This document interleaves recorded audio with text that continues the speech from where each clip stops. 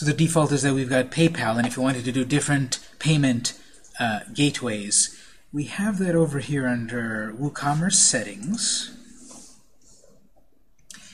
and then under payments at the top. And so the method I've got currently active is PayPal, and I've got these other ones, direct payments, Square, and such.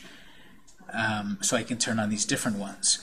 Now, if I wanted something else like Authorize.net or some other ones, that's going to be under Extensions. Under Extensions, and then at the top here, Payments. And then here's where then it shows, here's how you can pay through Amazon. Or through Authorize.net, or Klarna, or First Data.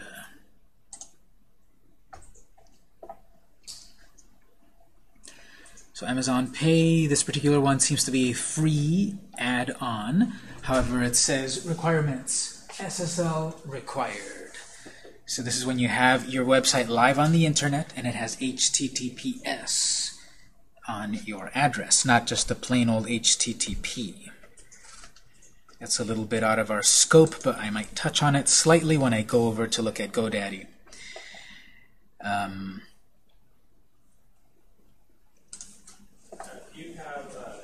You have add-ons, like you have one domain that's allowed to host other domains underneath it, and is the SSL for the main one down to the other one? You can buy different versions of an SSL. The most common is that you buy an SSL that only applies to one website, and that's the basic price. Let's say $79. Then for like $125, you get the version then that applies to all your subdomains. So it'll be with your provider to pick the right one, but usually one SSL is attached to one website.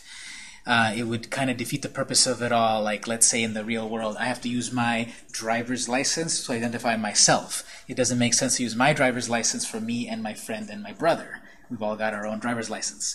So everyone's got their own SSL, unless you pay for the extra one and other stuff on the server is set up so that it applies to the whole domain. All right, other WooCommerce general questions?